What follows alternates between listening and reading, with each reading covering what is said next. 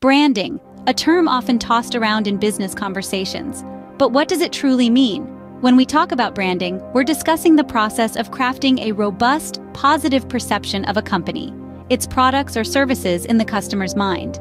This is achieved by integrating elements such as a unique logo, a thoughtful design, a compelling mission statement, and a consistent theme across all marketing communications. Take Apple, for instance. Their branding is a masterclass in effective perception shaping. Their sleek design, combined with their consistent messaging of being at the forefront of innovation and delivering high-quality products, has resulted in a powerful brand.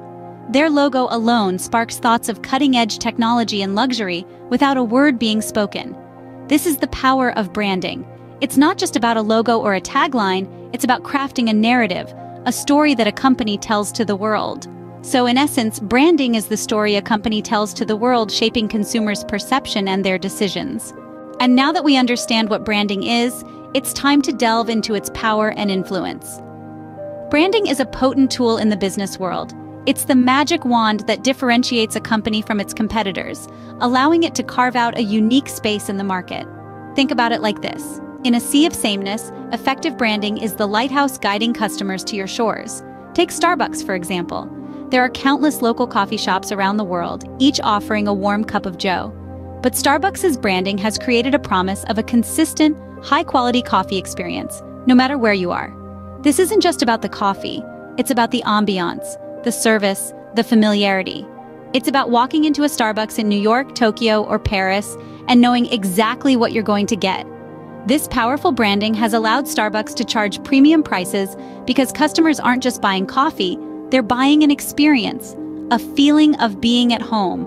Then there's Coca-Cola, a company that's been quenching our thirst for over a century. But Coca-Cola's branding goes beyond its signature red and white logo or its secret recipe. They've created an emotional connection with customers, a sense of shared joy and unity.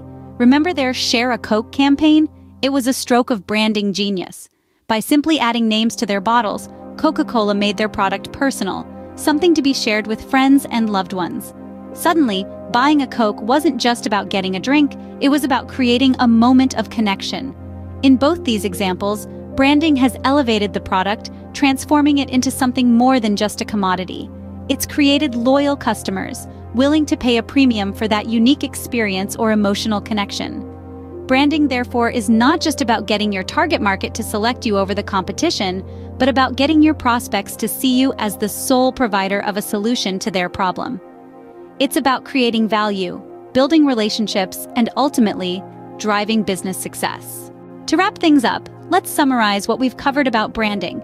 Branding, at its core, is the process of shaping consumer perception through a cohesive and compelling narrative. It's the heartbeat of your business, pulsating to the rhythm of your company's values, vision, and mission. Branding has the power to create loyal customers.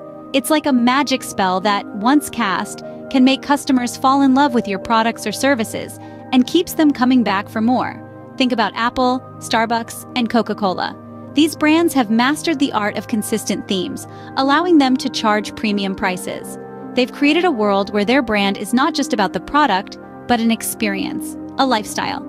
Remember, a strong brand acts as a powerful tool to carve your unique identity in the crowded marketplace, and it's the bridge that connects a business to its customers. So, how will you tell your story?